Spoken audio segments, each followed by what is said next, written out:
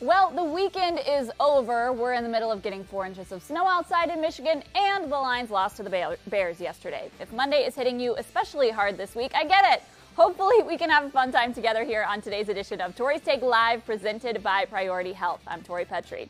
Unfortunately, there aren't a lot of cheery things to discuss in regards to the Lions today.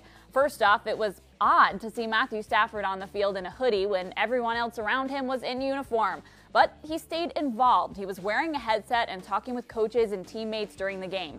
I stood on the sidelines in the fourth quarter and watched him interact with the coaches as Jeff Driscoll ran the offense, trying to come from behind, and it just felt bizarre.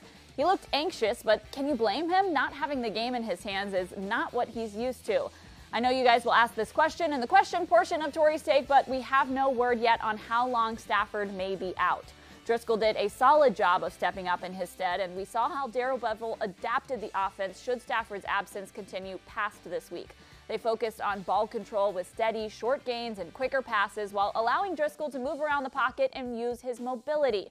Maybe we see more of an emphasis on Driscoll's mobility if he continues to play, and the Lions can game plan specifically for it. And while missing Matthew Stafford was not the reason why the Lions lost to the Bears, still, it's tough to swallow considering last week's Tori's Take was all about how the biggest strength of this team was the passing game, led by Matthew Stafford's monster arm and Pro Bowl caliber play.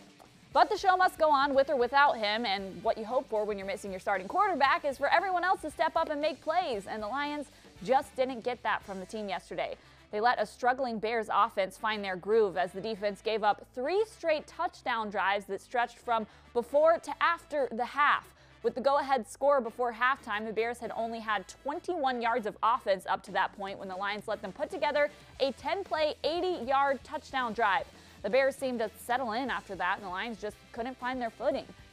There were dropped passes, there were penalties, there were big plays given up. If I had to name just one issue, I couldn't, because there hasn't been just one problem this season. There have been many. The good news is the Lions have all the tools they need to improve, and we've seen good flashes from them in every area they've struggled in as well. Certainly having 5 sacks by the defense was a nice statement from a team that has at times struggled to pressure the quarterback. They just need to be able to piece together more of the good. Speaking of good, we'll show you the good stuff from around the league yesterday to cheer you up on a snowy Monday and answer your questions when we return. Don't go away. This is Mike. He runs one smart tomato farm. These are the fish he feeds that feed the tomatoes. Aquaponics farming? Smart, like choosing Priority Health Insurance. It's how smart people access a network that includes 97% of primary care doctors in Michigan. End zone. Caught! Oh, baby, what a catch! Oh, the football real fast. The Lions have got it. Gonna get hit. Gonna get sacked. Oh, this place is on fire now.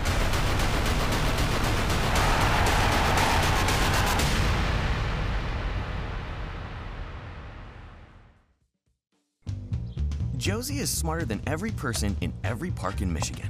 Checkmate. Smarter than every person in the world. That's smart. Like choosing Priority Health Insurance. Checkmate. It's how smart people access a network that includes 97% of primary care doctors in Michigan. Welcome back to Tori's Take Live, presented by Priority Health. As promised, we are here to cheer you up on a dreary Monday, so we're going to take you around the league with our Extra Point segment. Cowboys fans can commiserate with Lions fans after taking an L to the Vikings on Sunday Night Football last night. One bright spot, though, for the Cowboys to come out of that game was this bizarre pregame routine from quarterback Dak Prescott. All right, clearly he's opening up his hips here with this drill, but when you have a move like that, you are just asking to be memed. And of course, the internet delivered. There was a hashtag going around last night called Dak Dances to Anything, and sure enough, you can set this to just about any song, and it's entertaining. Here are a few of my favorite ones. First of all, Whitney Houston's I Want to Dance with Somebody. This one fits perfectly with the beat. I think it is the best one that I saw out there. Well done, Dak. And then, of course, for Lions fans, we had to include this Lions fan favorite, Toto by Africa. A little bit slower than some of the other ones, but who doesn't love Toto? It's always appropriate. And finally, the best Christmas song of all time, Mariah Carey's All I Want for Christmas Is You. Seemed fitting considering we had our first snow of the year today, and That, in my book, means it is officially time for Christmas music, and since this is the best song, I included this one. And that will not be the last time that I reference Mariah Carey as the holiday season continues. Not quite as good as the Jets Dance to Anything that happened a few years ago, but I will still take it. All right, let's take your questions here on this segment of Tori's Take. We'll go with this first question from Josh Luke Green. He wants to know, at this point, what would need to happen for you to consider this a successful year? Well, with the Lions at 3-5-1 right now, it's really tough to call that a successful season up to this point. If the Lions were to win out, though, they could finish the season with 10 wins. So I would say that in order to call it a successful year, you've really just got to win out the rest of the season.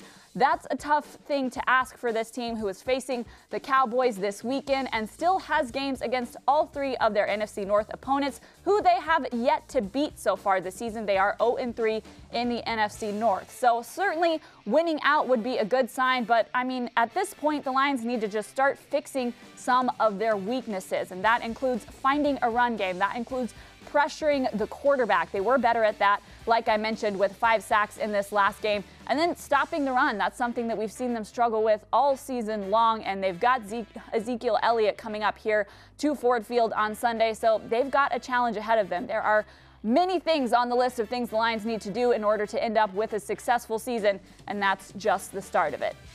All right, this question here is from 517 Bulldog. He wants to know, how is Jelani Tavai holding up in this weather? Of course, Jelani went to school in Hawaii, so this snow today is quite a departure for him. Fox Sports Detroit asked him during our summer media day if he had seen snow before, and he said no, he had not. So congratulations, Jelani. We are christening you with a wonderful snowy Monday today as you return from Chicago. He is actually going to be our guest on this week's edition of Lions Game Plan, so hopefully you will hear more from Jelani later on in the week.